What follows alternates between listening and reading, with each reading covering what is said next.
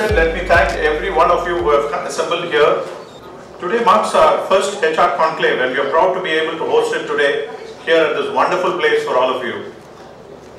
At the outset, let me also acknowledge some of the people. I would like to express my sincere appreciation to all those who have generously helped us to make this event come together to become a grand success, which of course includes the CIMSME and Mahindra World City team, placement officers from various colleges, partners, eminent speakers and well-wishers. Ms. Umar Rao of Ashok Leyland, Mr. Balaganesh of Sunwire Synergy Holdings, Ms. Bharati, the CFO of Mahindra World City for their encouragement and support, and not to forget Dr. Sandhya and Divya of CIMSME. Technology partner ICT MAE and co-partner IBN and E.G.S.Pillay group of institutions.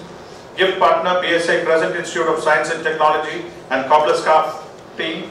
Shuttle Cars India Private Limited. Web media partner Global CXOS. And let me tell you friends, this could not have been possible without all of those present. Can you have a round of applause for all those who have made this event possible? Now the main purpose of the event, as you all may know, in today's gathering we will have thoughts and exchange experiences and knowledge about the rapidly changing trends in skill and human resource industry. Human resources industry has evolved greatly when it comes to technology and trends.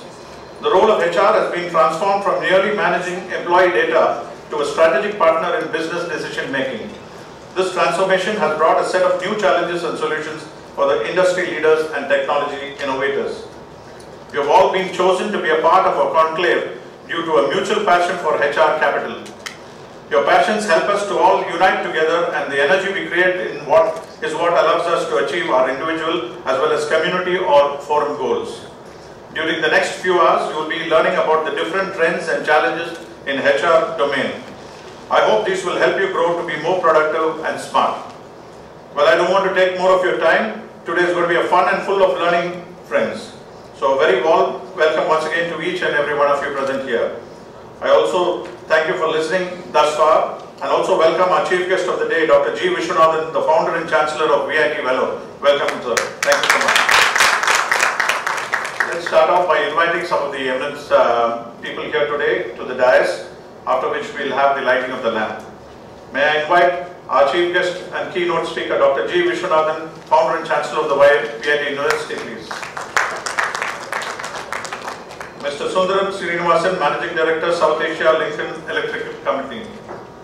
Mr. Natwar Kadel, Department Head, Employee Relations at Hyundai Motor India, Chennai, Tamil Nadu. Welcome, sir. Dr. M. Ravi Kumar, Principal of the Kingston Engineering College, Vellore. Welcome to you, sir. Mr. Ravi Prasoon, Head of Talent and Training at Renault Nissan Technology and Business Center, India, Chennai. Pranav, yes.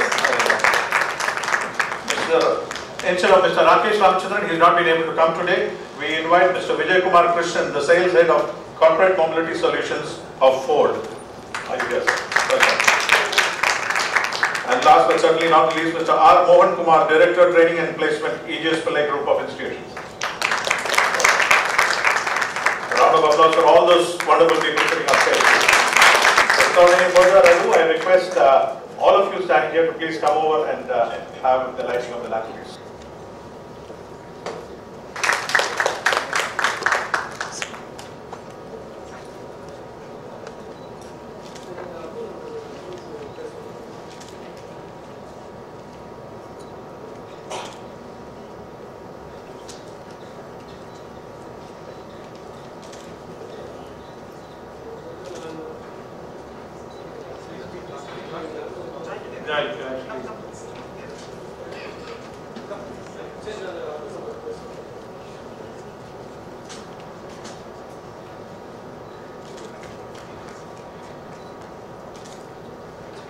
Take a group snap of all of you together if you wish to. Yeah.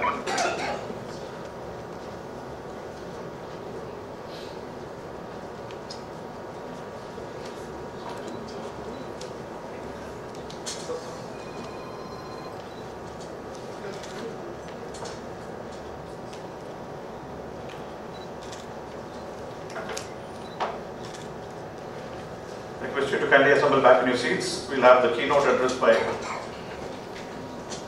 chief guest as well as to work and then.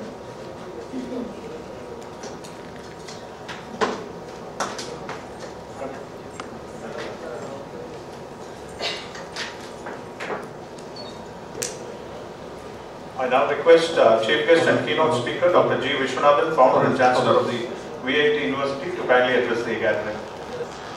Good morning.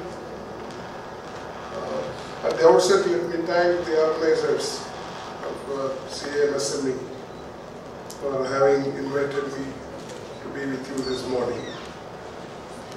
This is the first time I am attending such a HR conclave, which has now become very important for the growth of any industry or a country. And I find a number of topics you have chosen to be discussed today, which includes women empowerment, talent acquisition, leadership training, etc. We are a growing economy, and among the big countries, one of the fastest growing economies in the world.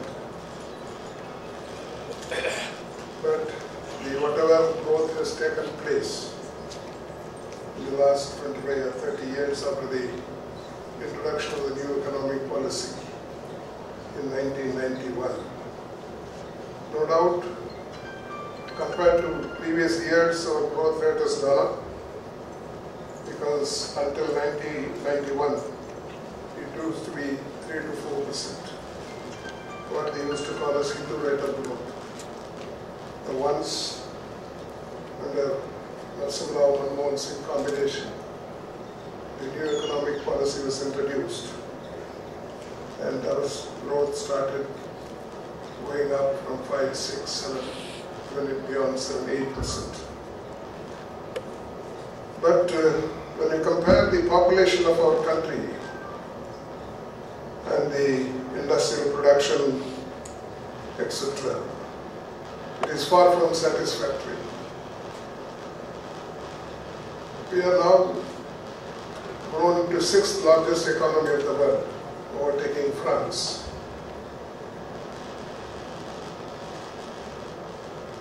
But their population is all very small compared to ours.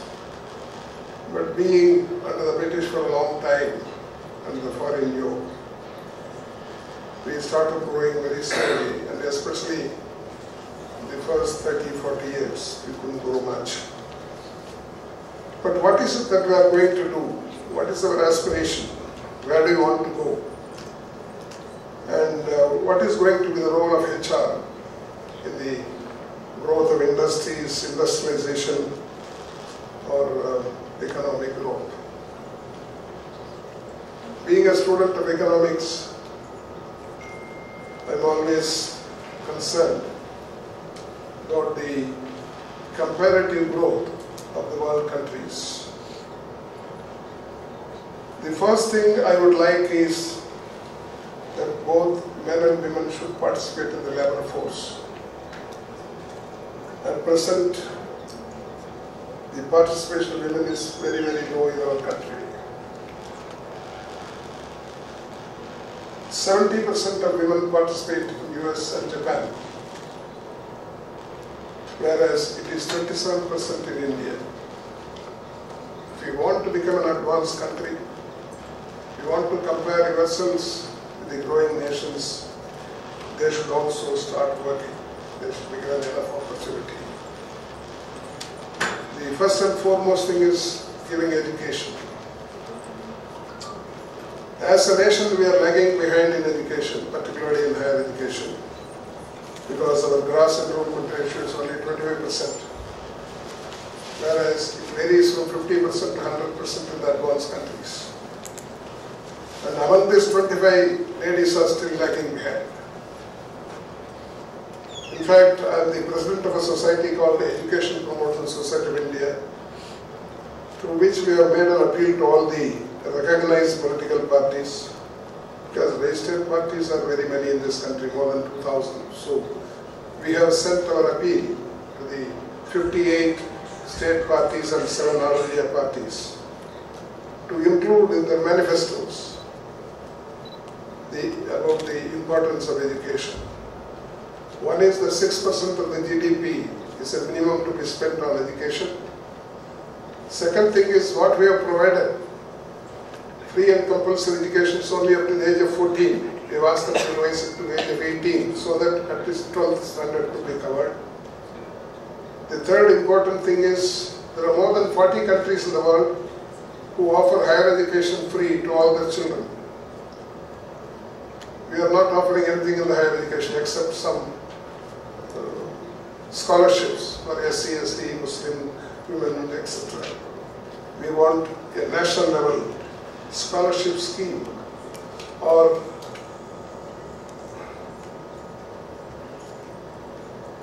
like the 40 countries, we must offer free education at the higher level also. If it is immediately not possible, we have suggested that women should be given priority in higher education, free higher education, and later on it can be extended to boys also. I don't know how many of them, I think one party has accepted partially, the other parties are keeping silent. We would like to press it when the new government is formed. And unless quality education is given and an opportunity to work, we cannot come up. The Prime Minister has been talking about Make in India for the last 5 years. It has remained a slogan because the central government and the state governments have not started manufacturing. Still, our interest is in imports. Our import bills goes to the almost 3 lakhs crores a year. In fact, many of them could be manufactured here itself. And I would like you to take up this very, very important subject, that why cannot we manufacture all those things which we are importing from other countries? Suppose something is not possible to manufacture here, then by those companies, they can locate it here. It is not going to be manufactured by Indians. And the growth rate at present is about 6% to 7%. There's a good growth rate, but being with a population of 1.36 billion, the latest population is 136 crores. When you take as an economy, macro level, we are happy that we are in the 6th place of the world. But what happens if you compare the per capita income, because we always compare ourselves with the per capita income when you want to find out how the people are living. Our per capita income is $2,200. In overall economy, we are 6th rank, but if you compare the per capita income, we are somewhere 140 or so. And we have to go a long way. There are 72 countries in the world whose per capita income is more than 10,000. Normally we say the per capita income is more than 10,000. We call them an advanced country or an advanced economy. We can aim at it because a country, our neighbor, is the only one who can comparable to us in population is China. They are about 6-7 crores more than us. They have crossed $10,000 this year. Of course, they started the new economic policy like us in the 70s. We started in the 90s, about 10 years before us.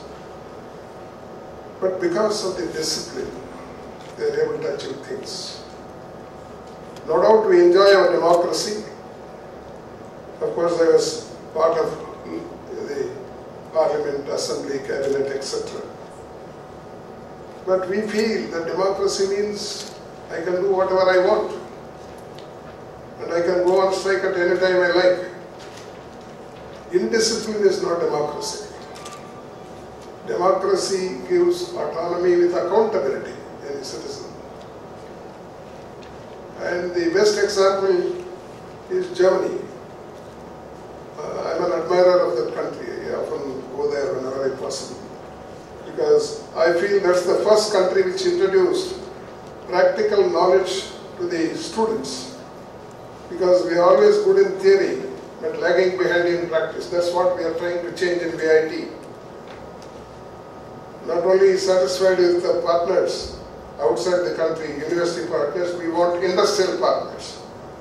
So that both our teachers and students will have enough practical knowledge In Germany, if he wants to be, a person wants to be a professor, promoted as a professor, he must have spent at least 5 years in the industry, only then he will be promoted. That's the practical training they give. And you will find, I've never heard of a strike in Germany normally, because it's a country devoted to work. Of course, Japan is the other one. Japan and South Korea, among the, if you want to compare our Asian neighbors, it's these two countries, Japan and South Korea. About 50, 60 years ago, they were on par with us. But now Japan has crossed $40,000, Korea has crossed $32,000. It's because they concentrated on education and industrialization. Now time has come that we should also aim at it and achieve. And the fruits of labor should reach all, which is not being done in India. Whatever growth takes place, it goes to only one segment of the society. The economic inequality in the world, we are one of the highest. I don't know how many of you have read that. The top 1% of the population own or control 73% wealth of this country. This is not normal. This is a very abnormal situation. Mainly because of education and awareness. In fact, I am talking to some of the political leaders, I ask them whether they know about it. They say, we know, but we can't talk about it. They don't want to talk about it. We are creating 7 billionaires in a year. Now the number has crossed 100. Ultimately, they will control the government. Because the parties control the government. And as financiers, they will control the parties. Indirectly, they will control the government. That's what's going to happen. Unless all of us are aware of our weaknesses, all of us get enough education and an opportunity to work. And Make in India should become a reality. We should be able to make everything. We can, many of them. Tamil Nadu is one of those who are doing very well long back, and now we have gone behind. A year back I found that the growth rate of industry was less than 2% in Tamil Nadu, whereas it was 7% in Telangana and 10% in Andhra Pradesh. There must be, I don't know whether the delegates from those states also here. Are they here or only Tamil Nadu? From? Telangana. You must be happy. No, I want us to compete, all the states to compete, because we have various, it's a federal country and we have given powers to the state governments also, even though ultimately the power lies in the Delhi central government. But they have their own possibilities of growing. And I want everybody to do their bit, and there I want the HR can make a difference, because in training and skill development, you can make a difference.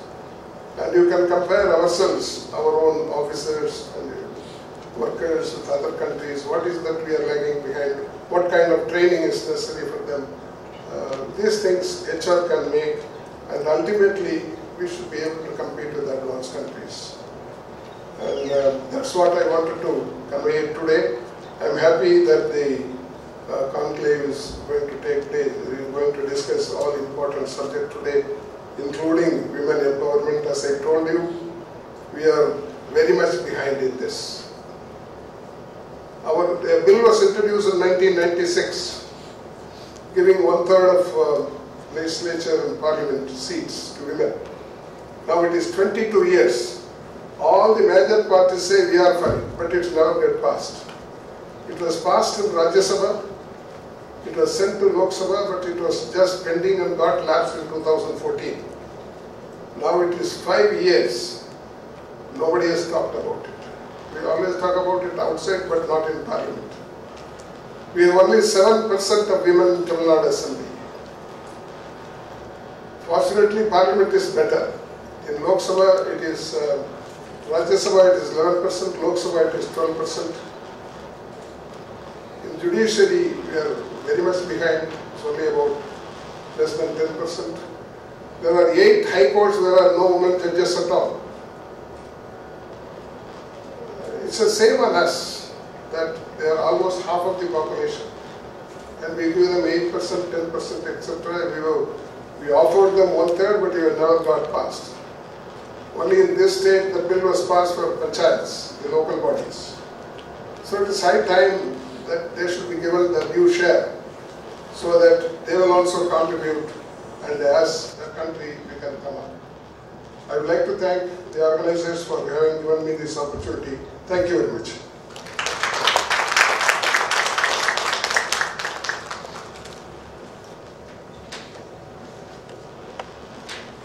Thank you, Dr. G. Viswanathan, for touching upon some very, very key points, and I'm sure it's raised quite a few eyebrows in the audience today. The next speaker for the day would be Mr. Vijayakumar Krishnan, Sales Head of Corporate Mobility Solutions. Yes? Yeah, okay, fine. Fair enough. Okay, and therefore we have now then Mr. Mohan Kumar, Director Training and Placement, E.G.S.Pillay Group of Institutions. Can I have you please?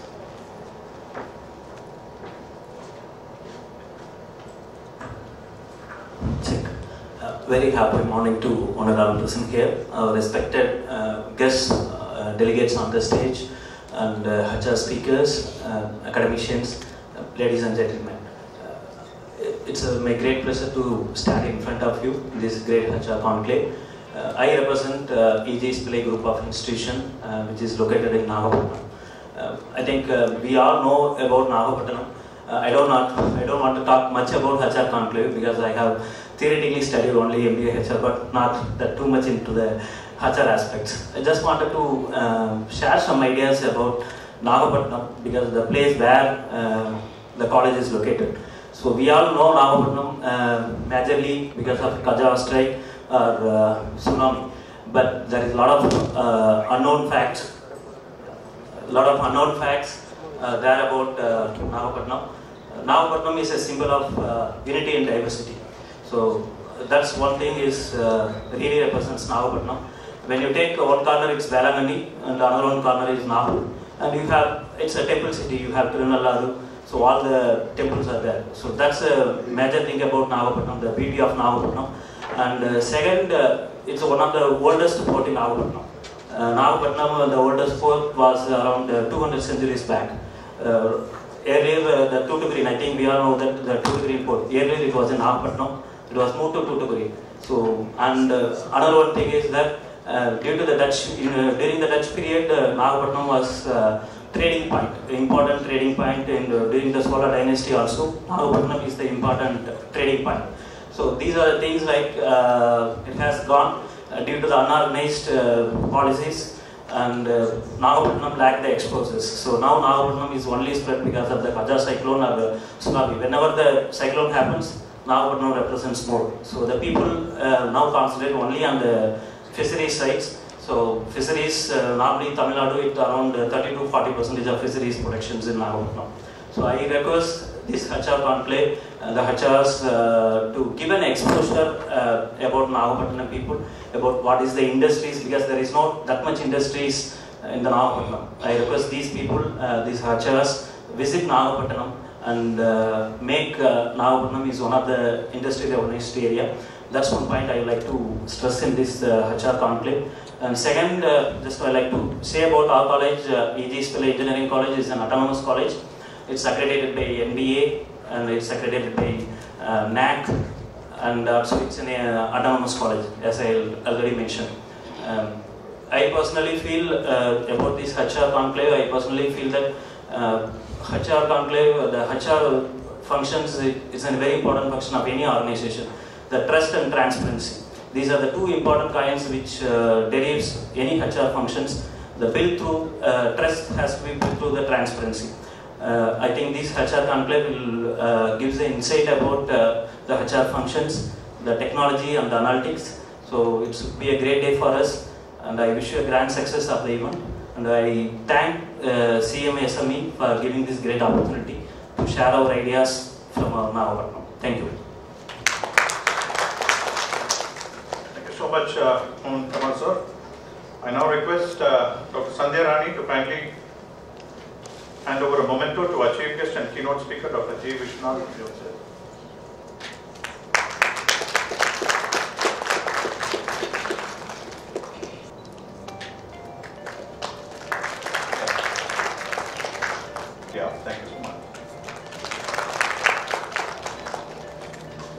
Rao, Natwar Kadel, Dr. Ravi Kumar, and Pranav Prasoon. I request you to kindly stay back, and the rest of you may. We will have a panel discussion now. I also request our moderator, Sukirat Sethi, to kindly come over, the founder and VSCRO of Hyundai.